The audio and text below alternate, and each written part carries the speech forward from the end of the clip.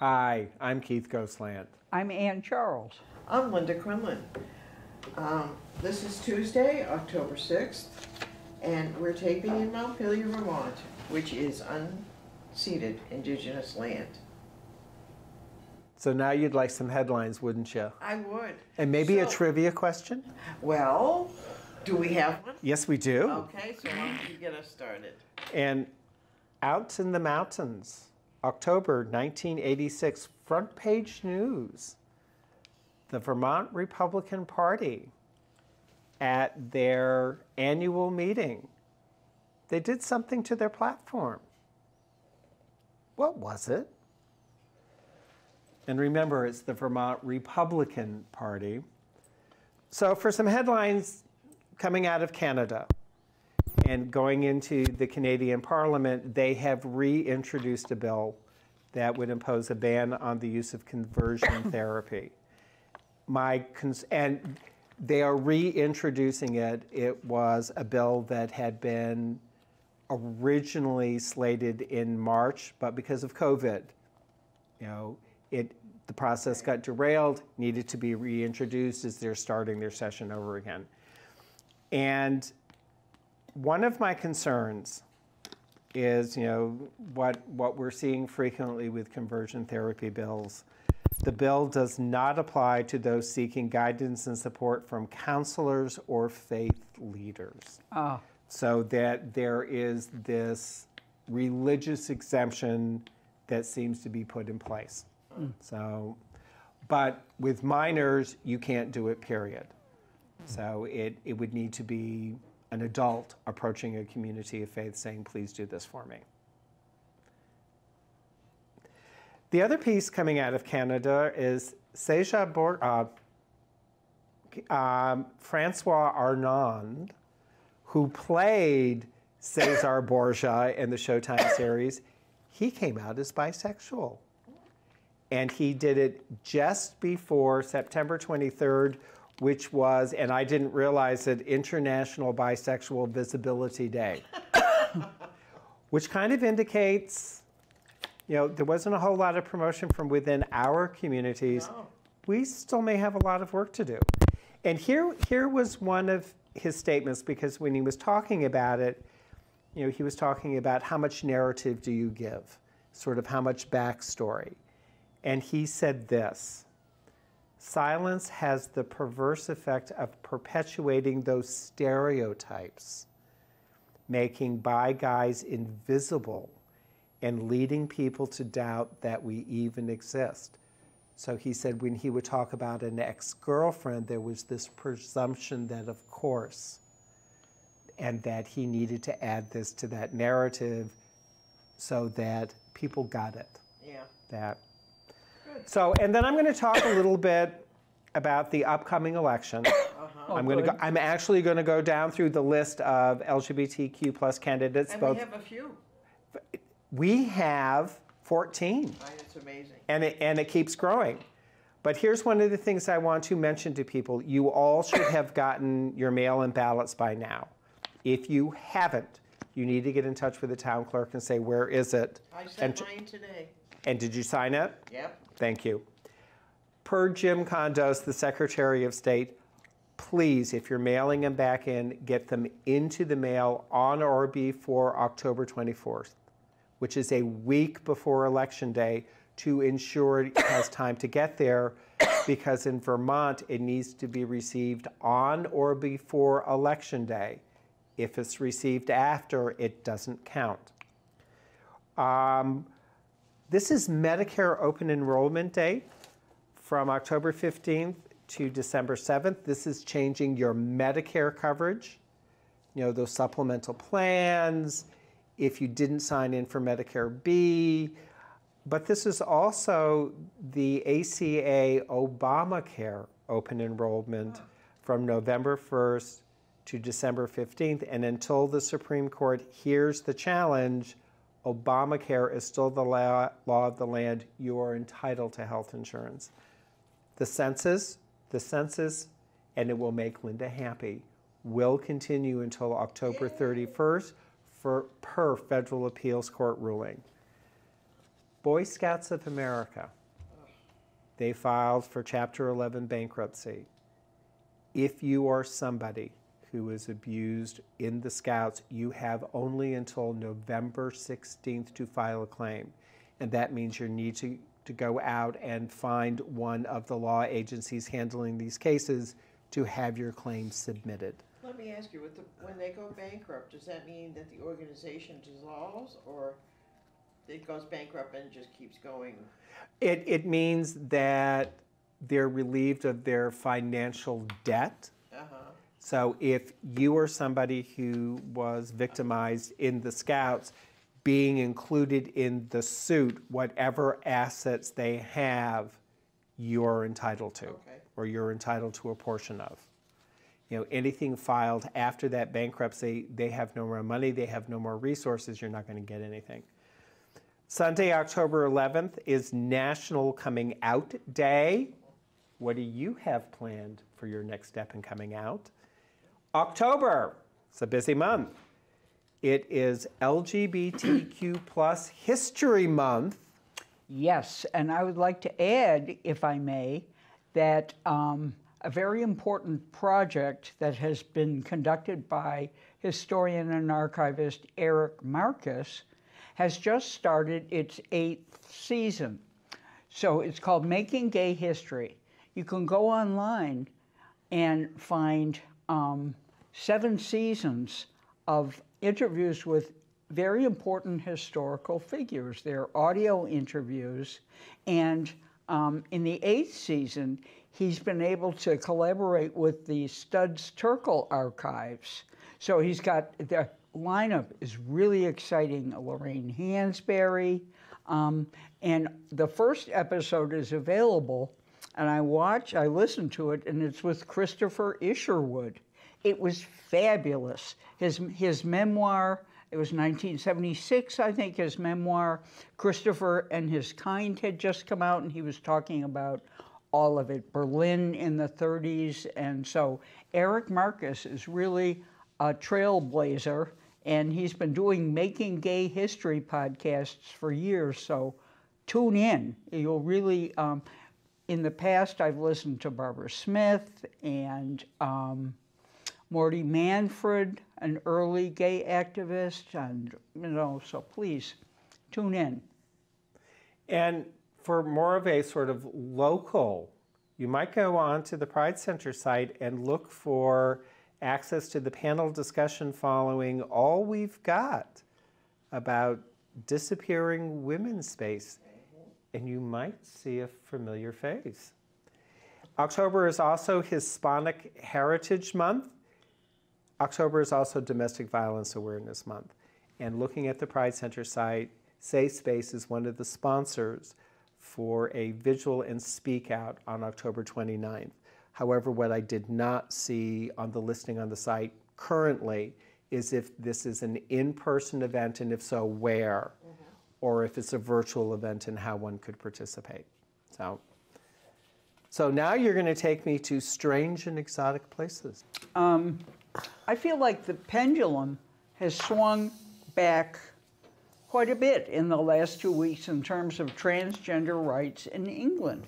You may recall I gave a glowing, optimistic... Of that big, you know, pride thing they had, right, there in England? No, that was something, but the account of transgender rights and movements toward education and so forth, and there was a fierce debate about the Gender Recognition Act that was inaugurated under Margaret Thatcher, and it was being revised.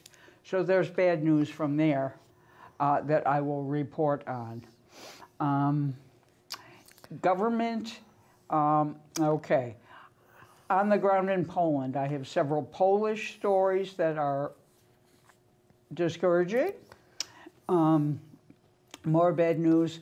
A journalist who condemned anti-LGBT violence and corruption in Honduras has been murdered. His name is Luis Almendares. I have a picture of him for you to see now. The Egypt police are arbitrarily arresting, torturing LGBTQ people. This is a new report from Human Rights Watch. The Berlin patient, Timothy Ray Brown, dies at 54. He was originally cured of AIDS, but then died of leukemia. So that's very sad news. There are more encouraging stories as follows. Japan Airlines gets rid of ladies and gentlemen for gender-neutral greetings, and I have more information about that. That's very cheery.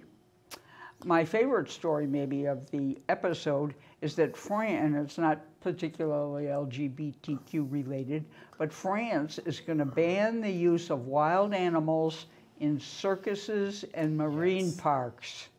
I'll expatiate about that in one of my segments because that's fabulous news. It's about time. I'd like to show you a picture now of Uruguay where thousands of people are marching for LGBT rights. So you see the picture there, and the much of the article explains how socially distanced and masked the marchers were, but this picture doesn't seem to reflect that. So my thinking is, even though they, the news source says this is the picture of the march, I think it might be some other picture of a Uruguayan march, because I don't see too many masks and no social distancing here. Apropos of Pride, the first Pride March was held in Zaporozhye, Ukraine. There were 500 people who marched and 750 police officers and National Guard members there to protect them. So no one was injured, presumably. And my last picture is of the first transgender deputy prime minister from Belgium. Her name is Petra de Sutter, and she's a candidate of the Green Party, and this is a good breakthrough in Belgium. So I have more matters to discuss in greater detail, but now let's turn to Linda. Hi, we have the national news. Well, at least some of it. Members of the LGBT community have been making Proud Boys trend on social media. Shepard Smith, a gay journalist, talks about life after Fox News. This is a sad story, again, from Puerto Rico. Trans nursing student Michelle Ramos Vegas shot to death in Puerto Rico. Her death makes the 6th known victim in Puerto Rico and the 30th this year in the United States. She was 33 years old. Her body was found by the side of the road in the town of Saint Germain. She was shot 3 times in the head. You know, this has just got to stop. And then Rachel Maddow was roasted for tweeting, "God bless the president." Her sympathetic reaction asking her followers to pray for Trump, who just mocked Joe Biden for wearing a mask, caused outrage. I was a little outraged. I watched the episode. It was very jarring to hear that. An anti-LGBTQ alliance defending freedom has filed 2 suits in Virginia. A 24-year-old man was dancing with a female friend for a TikTok video in Lower Manhattan when an unknown assailant called him a homophobic slur and punched him repeatedly in the head. New Fest to feature an all-trans reading of Brokeback Mountain. We'll have more about that. Republican Super PAC runs an ad calling a gay candidate creepy. This is very exciting. Viola Davis just woos as lesbian blues singer Ma Rainey. And I cannot wait to see that. We'll have more information about that. Legendary I Am Woman singer Helen Reddy has died. Was she a lesbian? No, but, okay. You know, I Am Woman, you know, it deserves a mention. Yes, certainly. Everybody sings it all the time. That's a good one for the show. A gay musician was kicked out of church, has been flooded with supportive messages.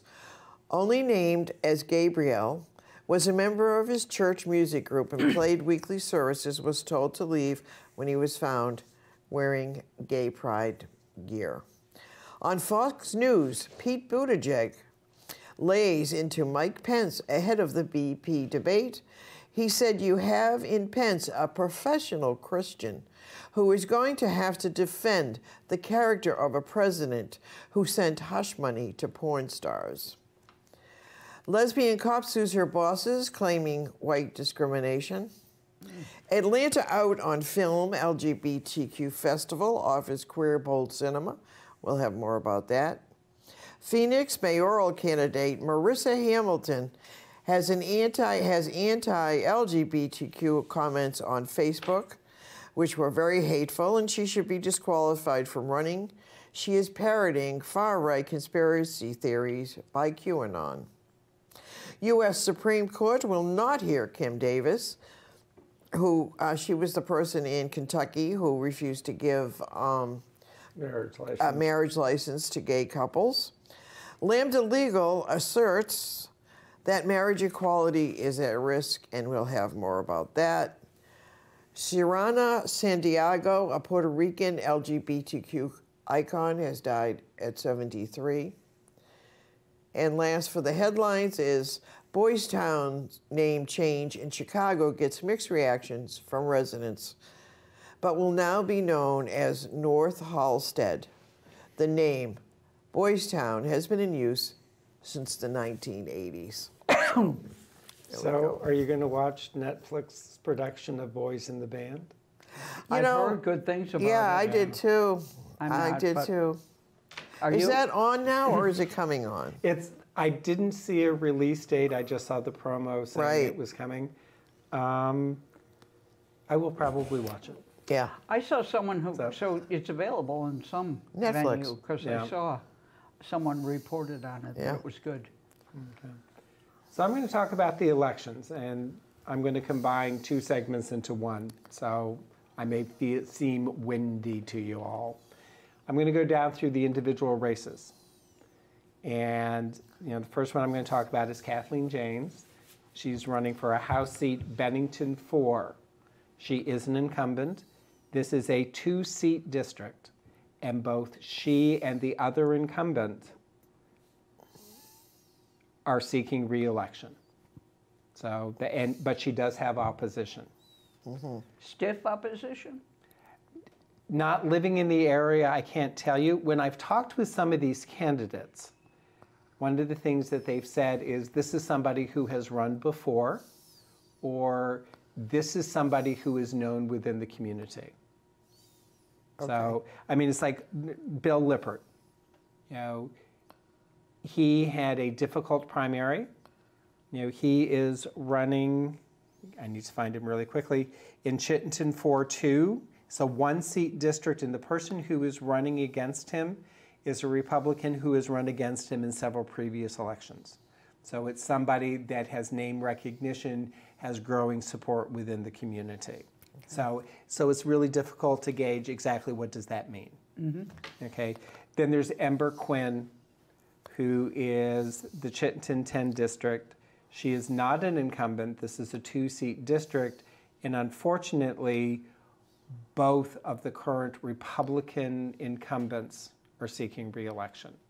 And this has been a traditionally Republican district. So Ember could use your support.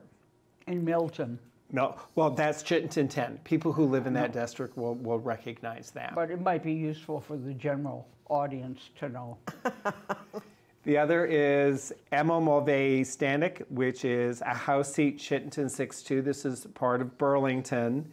She is not an incumbent. This is a 1-seat district. She has no opposition, and in the primary, she defeated the long-term Democratic incumbent. Uh-huh. And then Brian Sheena, who is an incumbent, Chittenden 6-4, 2-seat district. Both he and his other progressive Democratic incumbent are seeking re-election. They have no opposition. Tiff Blumel, who I know you will be telling us the correct pronunciation at some point, but Tiff is not an incumbent. This is a 2-seat district. There is opposition, but this is also an open 2-seat district, historically Democratic. Both of the Democratic incumbents who were long-term legislators both chose not to seek re-election this year. So this will be an interesting one to watch. Who's her opponent, do you know? Not off the top Sorry. of my... No, there are 2 Democrats and 2 Republicans and an independent in this race. Oh, okay. And none of them had strong name recognition for me. Okay. So this is truly an open seat election. Taylor Small. Chittenden 6-7, this is Winooski. Taylor is not an incumbent. This is a 2-seat district. Taylor and Hal Colston, who is the other Democratic incumbent, are seeking election. There is an independent candidate. Jim Ehlers, right? Exactly. And people are seeing it as being only a marginal campaign because Jim is also running in several other races. Yes. So, John Kalaki, Chittenden 7-3. This is a 1-seat district. He is an incumbent. He has no opposition. And we adore John. David Glidden, this is Franklin 3-1. This is St. Albans City. He is not an incumbent. It's a 2-seat district. And both of the current incumbents are seeking re-election. One is Democratic, one is Republican. And sometimes what happens in Vermont communities of a fairly large population, they may split their vote. It's like if you look at the Caledonia Senate, there is Jane Kitchell, who is a Democrat, and Joe Benning, who is a Republican. And they share the district. However, one of the things that we have also seen is if you have 2 strong candidates with good name recognition, you could flip a district. So we're going to be watching what happens with David, who's known to the community. It tends to be a kind of a conservative area, isn't it? It historically, it has been a split district. Kathy Keenan was a representative for here for years, and she was a strong progressive Democrat.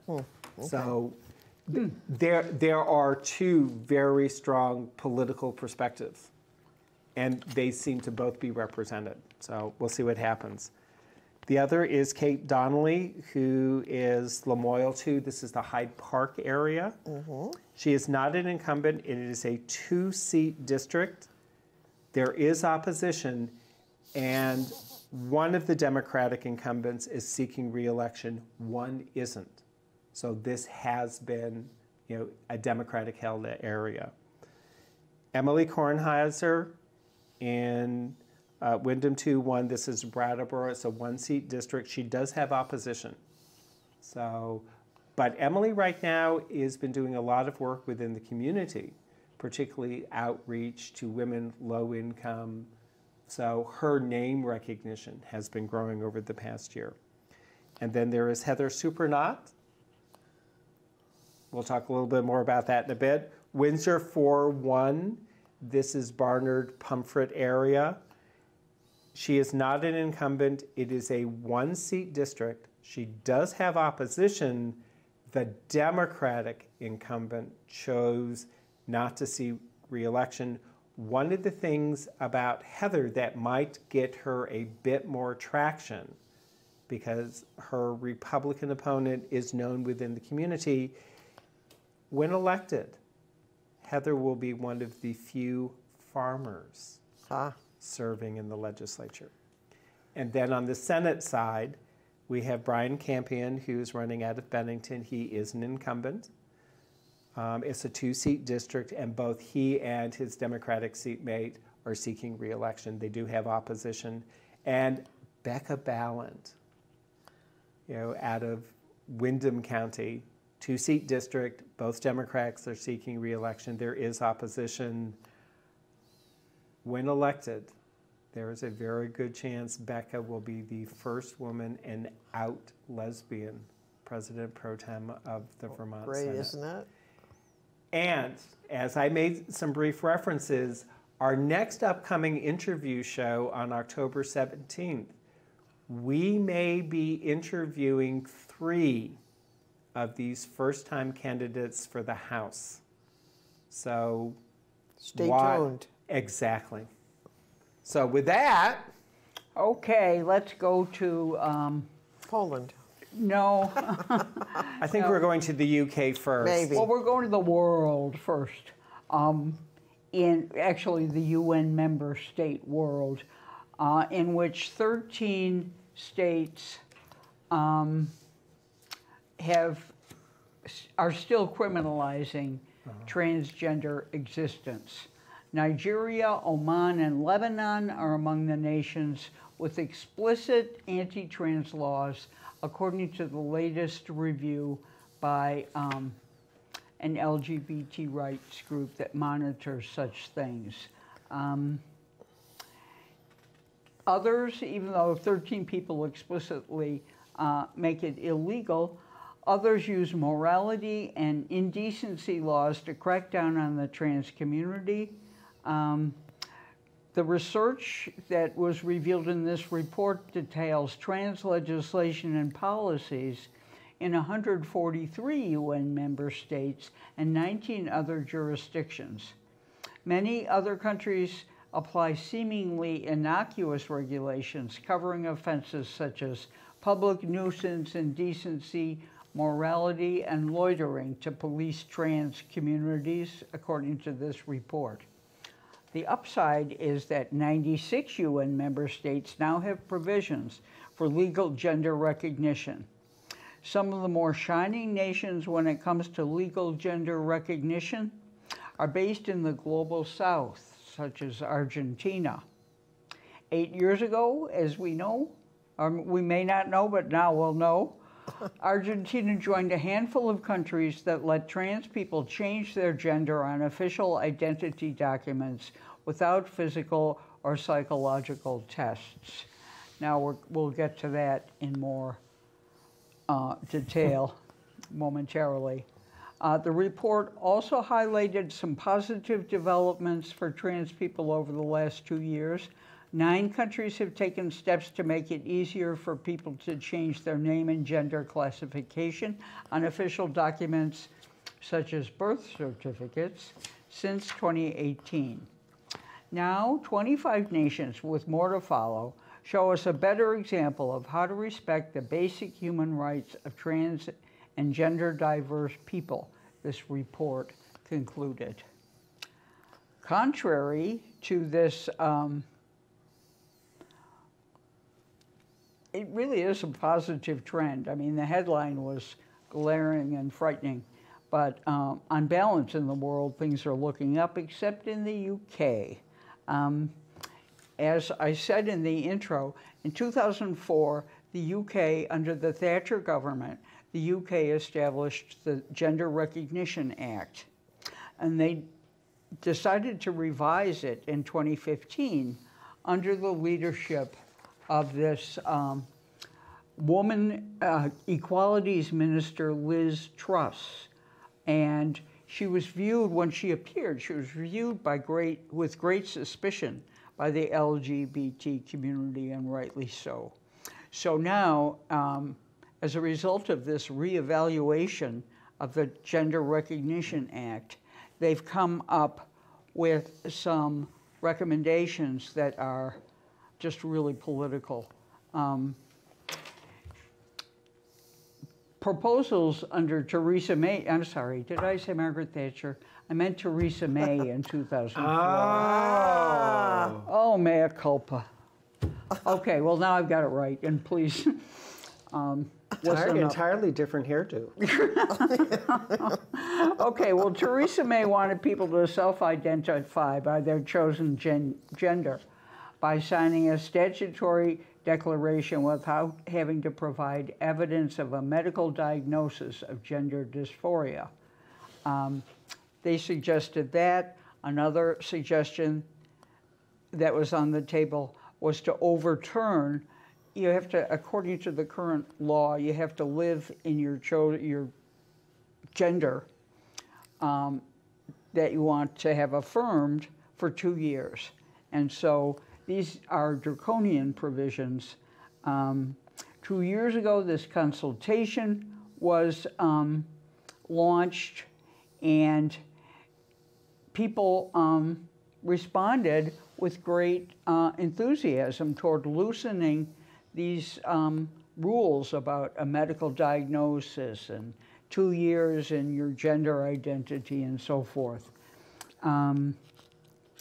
However, they have decided to drop all those suggestions. And in the decision, this Liz Truss says that she wants to lower the price for gender affirmation surgery, and she wants to, the cost of trans people to change their birth certificates is going to be lowered. It was $180, and she's also going to cut down the lines for gender affirmation surgery. And she's presenting this as a balanced outcome, but LGBTQ people are really outraged, describing it as a failure of leadership. Countries including Ireland, Portugal, Norway, and Argentina have a self-ID, allowing trans people to legally change gender by a legal declaration and without doctors' involvement. There was popular support for this. Almost 2/3 of the 102,000 respondents said they backed removing the requirement for a diagnosis of gender dysphoria. More than 3/4 said they supported scrapping the need for trans people to say they've lived in their gender for a specific time period. The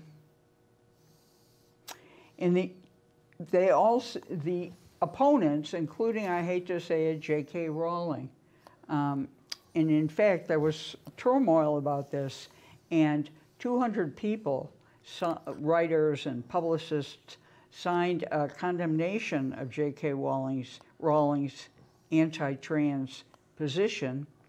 Did I say a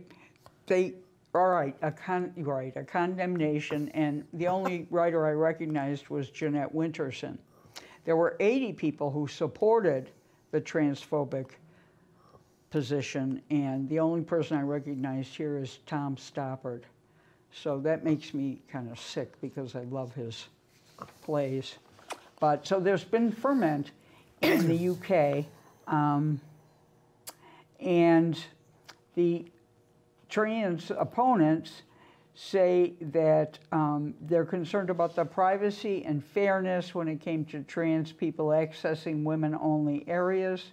But in the United States, women's rights groups said that in 2016, 200 municipalities that allowed trans people to use rape crisis facilities and domestic violence shelters saw no rise in sexual violence or public safety issues as a result.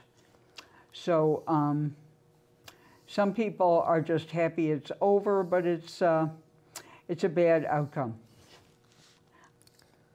Similarly, last meeting, I reported good news about LGBT instructions being mandated in the schools, but now the government has issued gender identity guidance for teachers in England.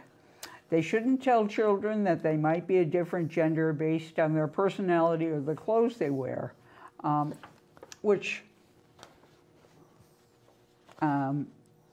the guidance published on Thursday notes that teachers in England must not reinforce harmful stereotypes. Well, I could get behind that. And resources used to discuss topics involving gender and biological sex should be age-appropriate and evidence-based. We are aware that topics involving gender and biological sex can be complex and sensitive matters to navigate.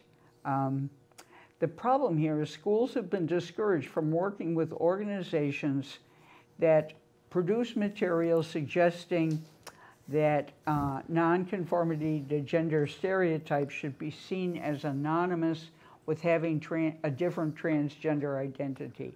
And this is a creepy provision because it evokes the transphobic canard that there's pressure for people to transition. And, you know, this hoax has been perpetuated widely in the United States, particularly by this best-selling book called Tomboy that's getting a lot of play in the national media, saying my daughter's not trans, she's a tomboy, suggesting that there's pressure to transition if you aren't gender conforming, which is a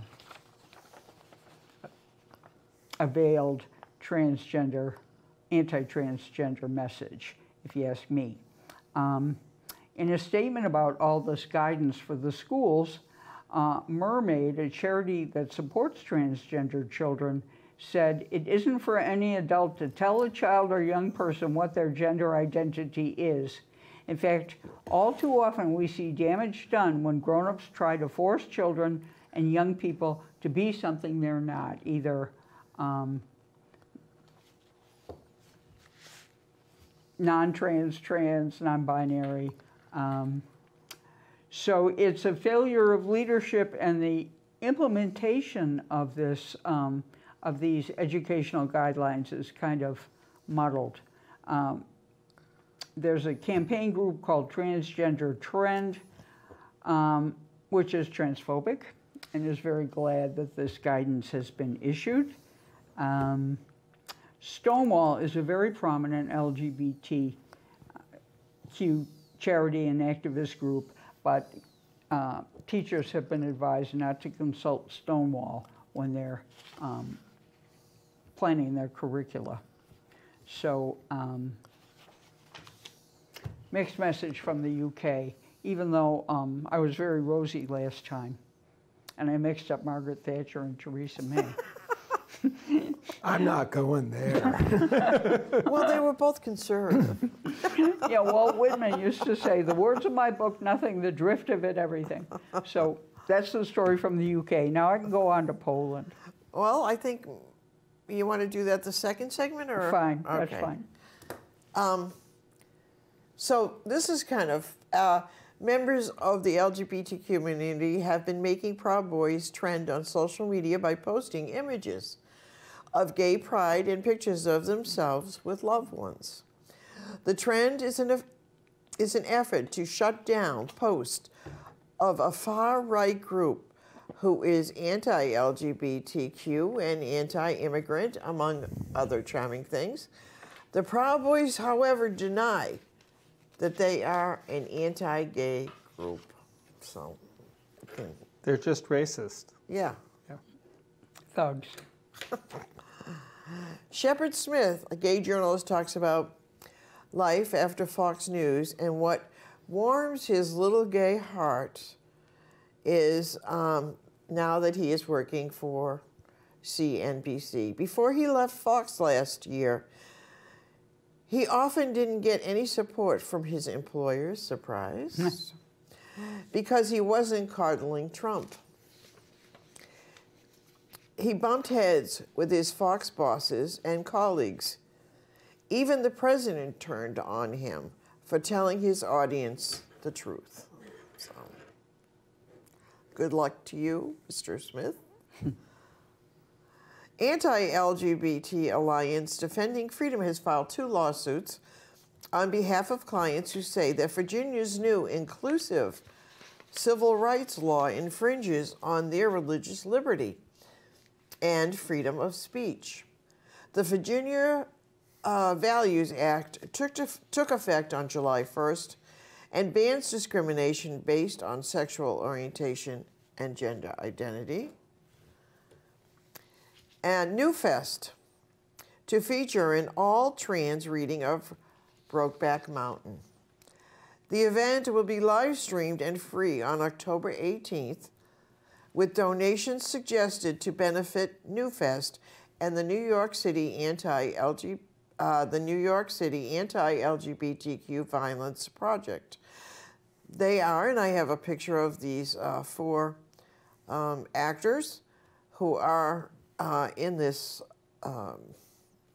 Production. reading. Leo Sheng, Ian Richards, Alexander Gray, and Brian Mitchell Smith. So I think that would be interesting to see. I'm on the New Fest mailing list. Good. And a Michigan lawmaker and rising star in the Democratic Party who is running for Congress in one of the nation's most contested seats discussed drug use and sex in a now deleted blog, where he also published derogatory comments about women and creepy remarks about children in underwear. However, John Hoadley is seeking the Democratic nomination in Michigan's 6th congressional district and was last week endorsed by Democratic Congressional Campaign Committee, the official campaign arm of the Democratic Campaign Committee, the official campaign arm of the Democrats in the House of Representatives. An up-and-comer in the party, Hoadley has been endorsed by Vice President hopeful Senator Kamala Harris, Michigan Governor Gretchen Whitmer, and Firebrand Squad member Representative Rashida Tlaib, but so he's he's anti-woman and homophobic? No, I'm getting to it. Okay, because I'm very confused right now. This is what he's being accused of by the Republicans. Oh, okay. He had these blogs when he was in college. Anti-woman. You know, they said it was anti-woman. What he said was he mentioned the word breeders. Well, you know, that was considered by the Republicans to be an anti-woman. Really? Yes. They may want to check source on that one. I know. You know, he used the term breeder. You know, it's all kind of ginned up. I mean, you know, he maybe said a few things in college that were borderline, you know, but it was a long time ago. Well, you know, 10 or 15 years ago. Anyway. But what did he say? There were breeders? Well, he said something about people, let me see, the Green New Dawn was a progressive campaign committee along with Senate. Oh, so this was just who he was. Yeah, he said something about little girls in underwear who were doing this like fashion show thing, so they called him a pedophile. Oh, I see.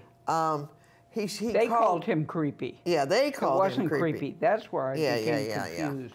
Well, that's where their campaign was going, the Republicans, by calling him Smear creepy. campaign. Yeah, a smear campaign, basically. So Viola Davis as lesbian blues singer Ma Rainey. Ma Rainey is a highly anticipated Netflix film called Ma Rainey's Black Bottom. That's Which what we saw in New York. Yes, no, we saw it in London. London, That's based on the August Wilson play. Davis plays the lesbian blues singer legend Ma Rainey. The movie will be released in December on Netflix. And I have a picture. They didn't have a trailer. They didn't have a trailer, but I do have a beautiful picture, and so you can take a look at that now. It was a great play. Yeah, it was a great play, and it should be a great movie, and it's on Netflix, so everybody stay tuned for that. And then former U.S. Representative Katie Hill paid a high price for being a visible bisexual presence on Capitol Hill. Yeah. So much so that she resigned her office, but she hasn't stopped being an advocate for bi visibility. Recently, a bi politician did reach out to her for advice about coming out. Andrew Gillum, the former mayor of Tallahassee, Florida. He came out as bisexual in September. So, Keith, I have a few more if we get to it, but if not... No, I took a little longer so I could go down through all of the Vermont LGBTQ plus races so that people could get some additional information about who candidates were, what they were facing, and where they might put support. Good. So let's move to Ann then, and she can do a story. Or Okay, I could talk about Poland. Yes. I have spent a lot of time this morning reading about all the developments in Poland, which are pretty bad in general. On the ground, you know, as we know, there are 100 LGBT, what they call LGBT, nearly 100 local governments representing a third of Poland's territory declared themselves LGBT zones. Free zones. Oh, yes, thank you. Okay. LGBT free zones. I thought I was going to have to get my passport updated. Damn. Okay. Let's head out to Poland. A 2020 report estimates that the number of queer people under the age of 25 who attempt suicide increased from 30% in 2016 to 45% in 2020. 84% of young LGBTQ people are now having suicidal thoughts. So these policies have an impact. In April 2019, the ultra-conservative LGBT group Fundacja Pro drove a car around the city of Gniezno, a Catholic stronghold in western Poland, reading what the LGBT lobby wants to teach kids: masturbation, consenting to sex, first sexual experiences, and orgasm. Stop pedophilia. Since then, these cars and vans have become a common sight in big cities. It's the most aggressive homophobic campaign I have seen in my life, said a lawyer for an LGBT group. Last year, this lawyer tried to sue Fundacja Pro for spreading false and homophobic content about the alleged link between pedophilia and homosexuality. The court ruled against it. So none of the city schools and public institutions, therefore, have spoken out against the group. Now, we may recall that on August 8th, 48 people were arrested, including Margot, who became a poster child for LGBTQ resistance. That particular episode has been described as the Polish Stonewall. After her arrest, a software developer named Linus Lewandowski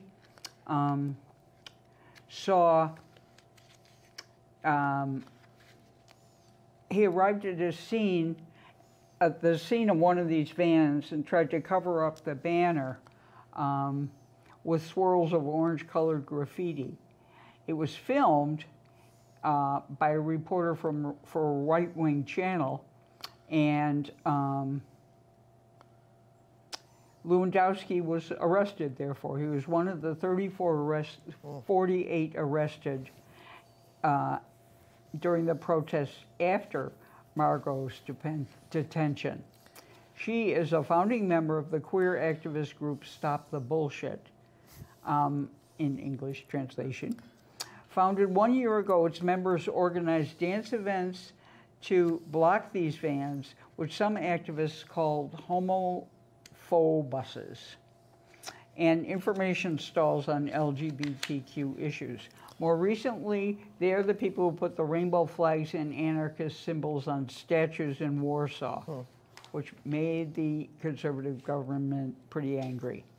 Many people believe that what the trucks say, many of the people believe what the trucks say because the local priests are saying it, the local politician is saying it, and because there's no sex education in the schools. The attacks against LGBTQ communities have found themselves facing a new front involving these charters to these non-legally binding charters to produce zones free of LGBTQ ideology. There is a group, however, of these activists, including Margot, who took a queer tour and went to the southeastern city of Debicka and set up their stall. Police officers surrounded them and made them leave while the town's mayor told them their actions were illegal. So this queer tour goes to all these LGBT-free zones and tries to talk to people. I mean, what an act of courage. The Margot, also, the organization she heads got $80,000 in donations, but the bank won't release it to them.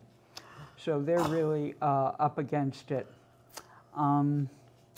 There was... Can banks do that? Mm-hmm, yes. We freeze assets of foreign governments all the time. Yes, the Polish crowdfunding platform Zhutka refuses to let the group withdraw the funds. So this writer recently spoke to Margot and her life partner, who's non-binary, and they said they're trying to back off because they have death threats, and that they were going to a pizza party. And after, they were going to go order pizza and go to a house party, but after the party, they were attacked and beaten up by thugs. So the morning after, they'd been assaulted twice after the party. Later that evening, the partner Lou had been attacked. The man had keys in his hands, so Lou had bruises and swelling. The situation is getting worse on many fronts in Poland, and the problems are really important to me, she said. So if it gets worse, I have this stupid mindset of I have to work harder because it's not enough. Many of my friends and I are in a situation where you physically can't do anything more. And in a related story, Poland is trying to spread its hate to other countries in Eastern Europe. First of all, they've elected more right-wing people. They probably hired them from here. To the government. And they've begun a push in the region to replace the Istanbul Convention with a family rights treaty. The Istanbul Convention is part of the EU's attempt to further LGBTQ and women's rights. But isn't the country, like Poland, kind of really still split? I mean, it was a close election. So it's not like they don't have any, I mean, they don't have any of the power support. But I imagine that as far as people are concerned, since the election was so close, that there must be, you know, some support there for these Polish LGBTQ people. Well, there is resistance. Yeah. And, but they're shoring up, you know, in the government, more and more right-wing people are being put in place. But this gives me an opportunity to speak of the European Union and to show this picture of the supporters in the European Union who are posing on September 30th. They're posing in front of the European Union headquarters in support of the LGBTQ people in Poland. But Poland has elicited 3 governments in the region, the Czech Republic, Slovakia, and Slovenia. Poland has invited them to join them in an effort to create... Join their hate groups. Their alternative convention to the Istanbul Convention. And the Istanbul Convention is very forward-looking, feminist, pro-LGBTQ. So. All right. And every time I do an Eastern European story, I look up and see who's in the European Union. Oh, that's and good. all of these member countries, all these are member countries of the European Union. Well, they should get rid of them. If they can't follow the rules, right? And, well, they should just throw them out. The other countries haven't committed, though. Okay. Slovenia, Slovakia, and the Czech Republic. Well, we'll see what they do. You'll keep us posted, I'm oh, sure. of course I will. I just have one quick thing, well, 2 actually. Just quick things I wanted to get out before we leave. Atlanta has an out LGBT film festival, Queer Cinema, and this year is the first year the festival is Oscar qualified. There are 24 narrative films, 15 documentaries, 15 short films, 27 countries are represented, And you can check out the full slate of films, get your pens ready, at State of Films and Programs online as Films, Arts, Entertainment, Georgia. So I think, you know, that, and you know, having them be qualified for the Oscar is pretty good. And one last quick thing, Lambda Legal is worried about marriage equality since Thomas and Alito are already creating a laundry list of things they'd like to get rid of. And with this new justice coming on, they should have it in the bag. So.